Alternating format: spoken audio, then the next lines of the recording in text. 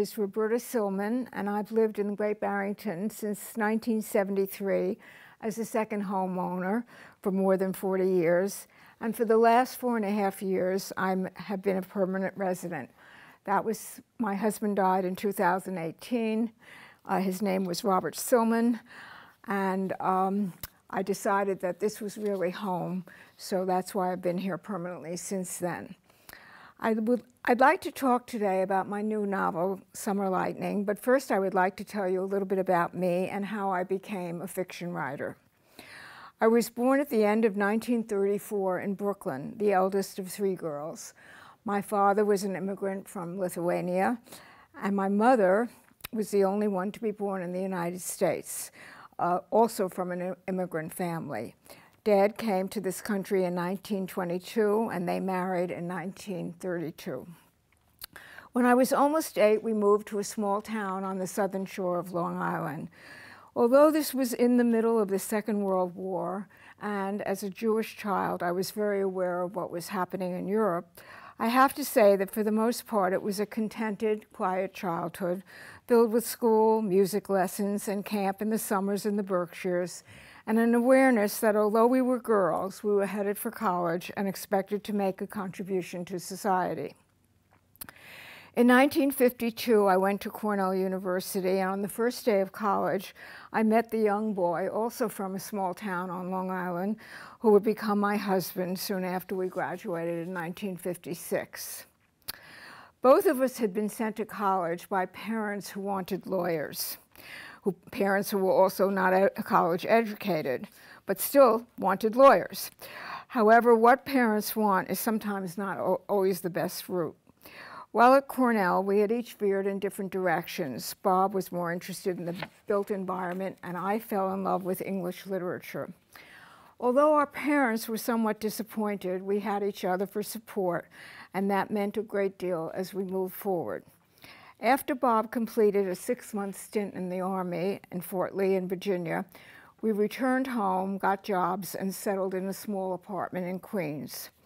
But within 2 years, my young husband realized that although he would always be grateful for his liberal arts education, his interests lay elsewhere. He was working for a contractor and reading as many architectural magazines as he could. Finally, in 1958, he decided he wanted to get a second bachelor's degree in structural engineering. So he went back to school full-time while I continued to work at the Saturday Review magazine where I had gotten a job. I had started there as a secretary, but was now assistant to the science editor. In 1960, Bob graduated with that second bachelor's degree, and I got an offer from the New York Times to write a weekly science column for them. It was time they had decided for a woman to write about science. It was a great offer, and everybody wanted me to take it. But that's when I realized I wanted to pursue a different route. Since we also wanted a family, I could try to write fiction while the children were napping or sleeping. When I told the person interviewing me my plan, he smiled and confessed that he had wanted to write fiction too. Then he wished me good luck. I have never regretted that decision. I began with stories because I could see the end and where I needed to go. A lot of women began writing fiction by writing stories, and at that time there were plenty of places to publish.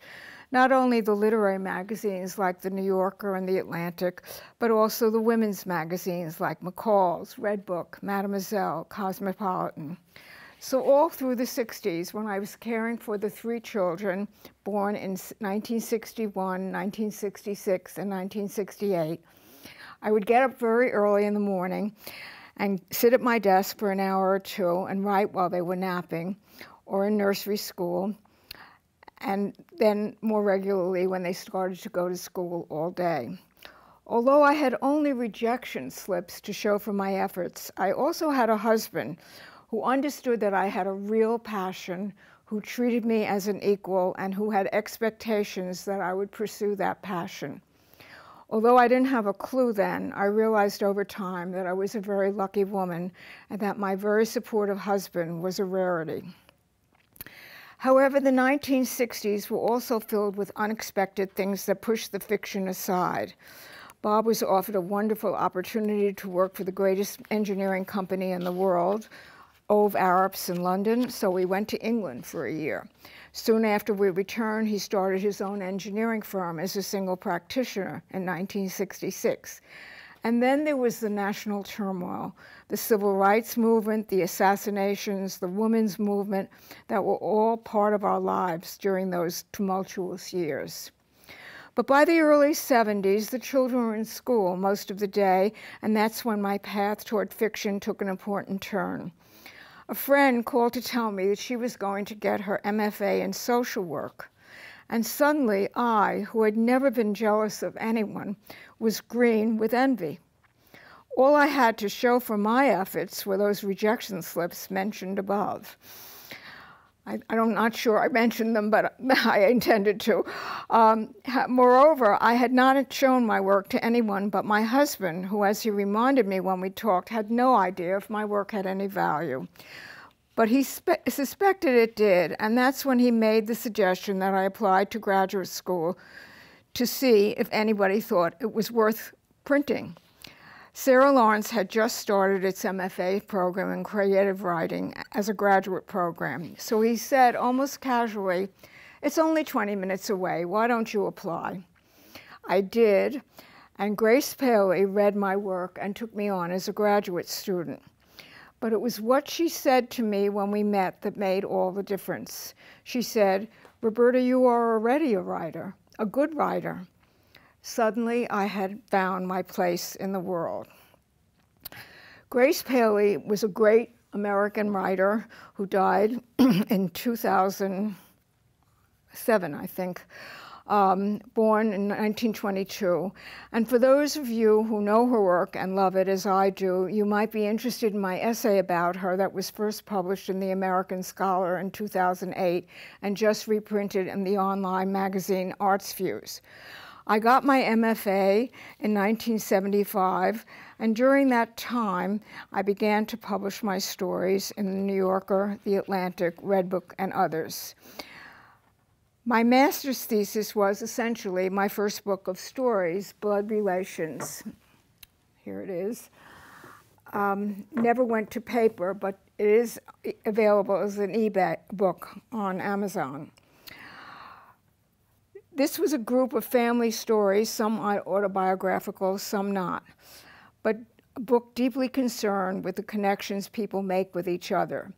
My first novel, Boundaries, is about a young widow with 3 children who embarks on a second chapter of her life with a very unlikely man. That came along in 1979. Then there were fellowships from the Guggenheim Foundation and the National Endowment for the Arts. I also received the National Magazine Award and awards from Penn and other places. My second novel, The Dream Dredger, centered around a drowning in the Hudson River. Whether it was a suicide or an accidental death was what it concerned itself with, and it was published in 1986. Although a famous critic once said that people write from desperation or revenge, I found myself in these 3 books writing about what I feared or did not truly understand. I had been lucky enough to have been able to attend the famous lectures of the great writer Vladimir Nabokov when I was at Cornell, and I never forgot his view on the purpose of fiction. It was to produce tingles in the reader, an emotional response so strong that you could actually feel goose flesh or hair standing on end. Reviews of these first 3 books confirmed that I was a writer who could do that. But very few people make anything like a living writing fiction. I have been lucky because my husband had begun to make his name as an imaginative structural engineer, and his firm grew, and he was soon learning enough to support the family without me having to work. Many of the writers I knew had to teach, which, though satisfying, was also draining and didn't leave much time for their own work. In 1990, my 3rd novel, Beginning the World Again, was published. It's about the people who went to Los Alamos to work on the atomic bomb. It was a huge undertaking and required more research than I had ever done, as well as a good working knowledge of the physics so important in atomic research. My husband was an active participant in all this, and we took the children on a memorable trip to New Mexico to get the feel of Los Alamos, which remarkably had not changed very much since the 1940s. Some of the scientists who had worked on the bomb there were also still teaching at Cornell. And when they found out about my project, they kindly invited me to talk with them and gave me invaluable information about what the families had endured in that lonely, secretive place. By the early 1990s, I began to work on my fourth novel, Secrets and Shadows, which begins with the fall of the Berlin Wall and explores the long-range effects of the Holocaust on a marriage. By then, my children had gone to college and married, and in the early 2000s had two children of their own. Also, by then, a lot of the outlets for stories had closed shop. In addition, my agent of many years called one day and said, we were done.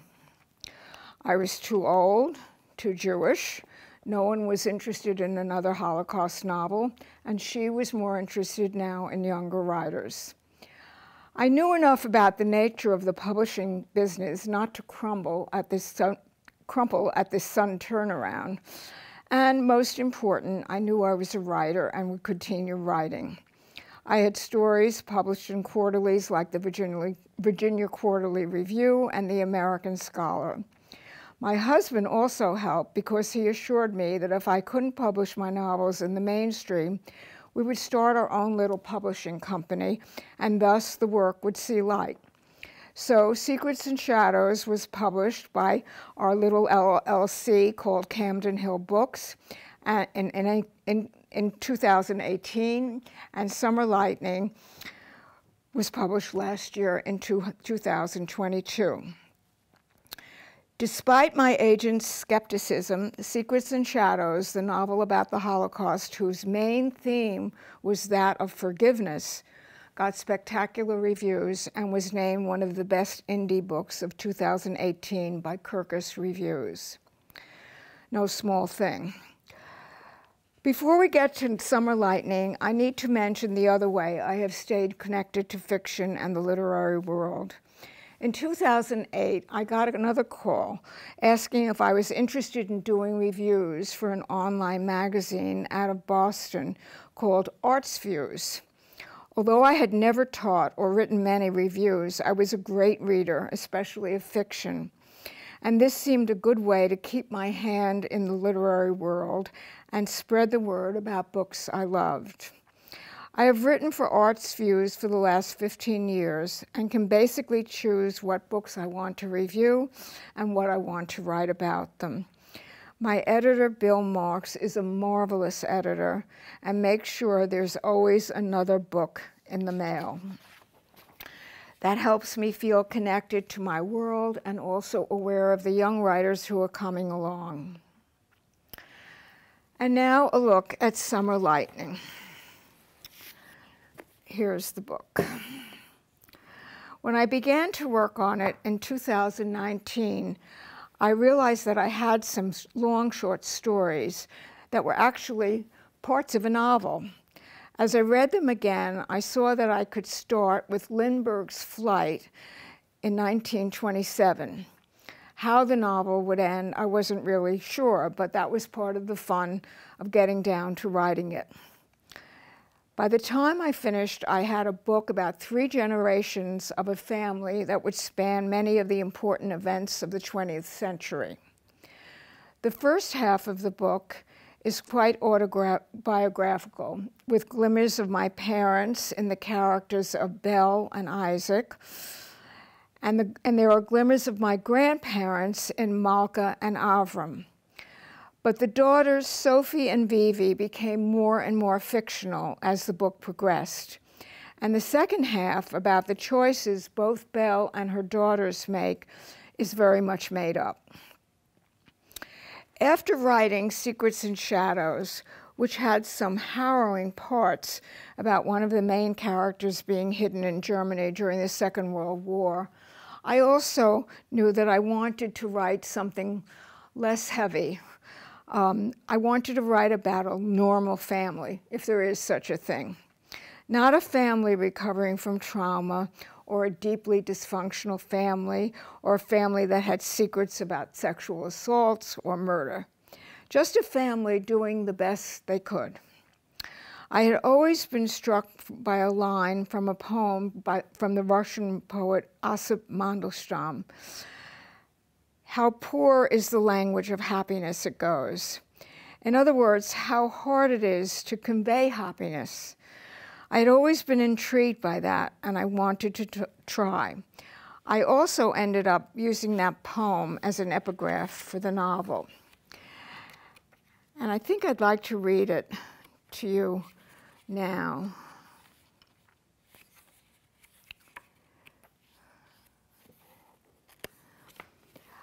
It's also, interestingly enough, about textiles. And since the protagonists of this book have a curtain company, which my parents had, it seems an interesting choice. Here it is. A thing I love is the action of spinning, the shuttle fluttering back and forth, the hum of the spindle. And look, like a swan's down floating toward us, Delia, the barefoot shepherdess, flying. O indigence at the root of our lives. How poor is the language of happiness. Everything's happened before and will happen again. But still, the moment of each meeting is sweet.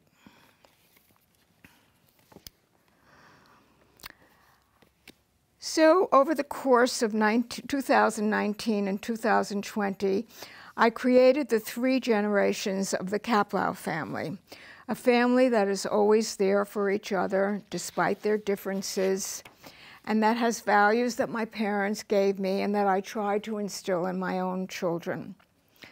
A book that affirms life, which is so precious even in these troubled times, and a book that would give comfort as we try to recover from some of the political chaos we have been plunged into for almost a decade. A book that would show that not all of life is struggle and doom, but that it's about connections, about relationships, and how one maneuvers through life, strengthening or breaking those connections.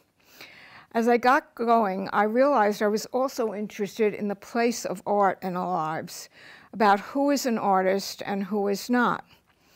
Throughout the book, there's an art thread because the mother, Belle, ends up collecting the rent from people like Larry Rivers and his friends, who were all very active participants in the New York art scene in the middle of the 20th century, and whose lives were also very different from Belle and Isaac's suburban existence. And finally, as the daughters of this family grew up, I realized I had a story about race. Suddenly, those characters who are trying to make a decent living, educating their children, buying a second home in the Berkshires, are confronted with a challenge to their ideals.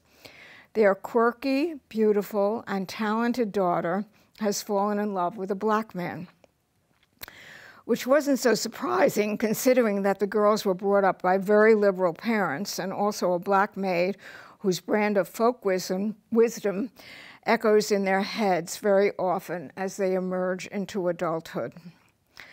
An interracial affair in the 1960s was a much bigger deal than it is today. But as the story evolved, I realized I needed to tell Vivi and Herbert's story and that their bravery was worth writing about. But I also wanted to show how Vivi's parents and her sister Sophie and Sophie's husband Michael dealt with this new predicament. So we have a novel that charts a family's trajectory over 40 years, buffeted by public events over which they have no control, but who can remain true to their principles as they figure out their private lives. One reviewer really got it when he said, What will resonate most with readers is Silman's intensely emotional depiction of the Kaplow's commitment to family and helping others. Silman portrays the Kaplows as genuine people who manage to instill true integrity in their children. If fiction is the history of the world, as I think it is, this seems a worthy goal to attain while writing it. So Summer Lightning is more than a rags to riches immigrant novel. It has layers that give it depth, and in the end tells a story that gives us hope in the future.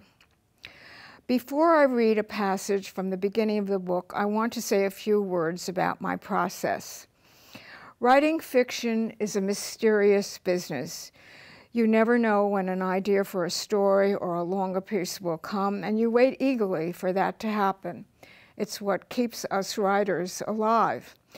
But writing is also a craft like any other. And if you write regularly, as I try to do almost every day, you get better at it. Over time, I have learned how words can create a world, whether I am working on a novel or a story or a review. And I'm grateful to have honed that gift all these years and still be able to do it. Now, here is a scene from the beginning of the story in Summer Lightning when Bela, who has not yet changed her name to Belle, spies the man whom she will marry at Roosevelt Field when Lindbergh embarks on his historic flight over the Atlantic. At this point, Bela is very young, only a senior in high school. May 20th, 1927. Bela clasped her thin spring coat close, desperately hoping the smoky mist would not become rain again. You could hardly see the grass. Just as her teeth were beginning to chatter, something was placed on her shoulders. Quickly she turned. A smallish man, a stranger, was backing away behind her. "What are you doing?" "You were shivering. I'm sorry if I offended you or frightened you. That was hardly my intention." George, who had convinced her to come here today, was staring at them, too timid to protest, too stupid to give her his jacket. All he could do was ask Bela, "Are you okay?" But the man seemed harmless, and she had to admit she felt a lot better as she snuggled under the coat. Still, it was eerie, a stranger giving her his coat, while his velvet brown eyes took in her features so slowly that Bela felt he was memorizing her face. Later, she realized his gaze had a boldness that should have made her afraid. Instead, it warmed her. At last, George reacted. "This is my girlfriend." Then someone yelled, "Here he is," and nothing mattered but the tall person approaching the plane. Handsome, young, unbelievably determined. "He's deluded, nothing more than a Don Quixote tilting at windmills," one newspaper reported. "Stars in his eyes," another wrote. "And does he have a death wish?" a third asked. But they'd never seen him, Bela realized. Those flinty blue eyes, that stubborn stance, the confident tilt of his head. Surely he knew he could die. Even more surely he had to be afraid. How could he not be afraid? Yet none of that came through as he flicked his glance toward the crowd. She wanted to reach out and touch him, convince him to give up this folly. But she was dreaming. No one could do that. Then an older woman broke ranks, calling, "Wait." She handed him something. "It's a St. Christopher medal. It will bring you luck." Nodding, Lindbergh stuffed it in his pocket. "Let's hope she's right. Such a long journey, all alone," the stranger said, his soft voice holding all the worry that Bela felt. "How will he find his way?" Bela asked. "He has 450 gallons of fuel, and he'll have the stars." She wanted to ask more, but George was pushing her forward to see Lindbergh wave and lift himself gracefully into the plane. Finally, the engine whirred, and the Spirit of St. Louis skidded and bumped along the rutted track. Bela's breath caught, and her palms grew clammy until the plane began to climb. utter silence as it headed for the telephone wires. Shouts of fear, then relief as it pulled itself up, skimming the wires and gaining altitude. Despite the warm coat enfolding her, Bela began to shiver again. Soon the plane moved slowly upwards, a deep shush as it vanished into the fog. In voices as wobbly as the little aircraft, the plane began. The crowd began to cheer, their voices growing stronger as it appeared once more, then became a speck in the vast sky. At some point, the coat was lifted off her shoulders so lightly she didn't even know when, and as she turned, the stranger was already walking away. He had put the coat back on, and a friend was slapping him on the shoulder. Although she couldn't hear what they were saying, Bela fixed his well-shaped head in her mind and saw that he had an attractive, even for featured profile and a neat, almost black mustache. She wanted to call out to him, but George had grabbed her elbow again. That guy had some nerve. His coat kept me warm. At that moment, the stranger turned and raised his hand in a slight wave. George shrugged and propelled her towards the bus. She looked at her watch. She'd be late to school. The stranger filled her mind. Why did she feel such a catch in her throat? She reminded herself that he'd had a thick Eastern European accent. Hardly what she wanted.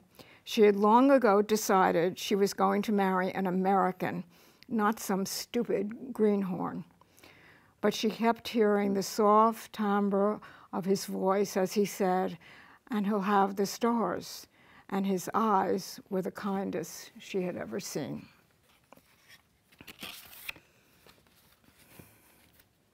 So I just wanted to mention that Summer Lightning and all the other books are available both at the Lenox Bookstore, and also called The Bookstore, and also on Amazon.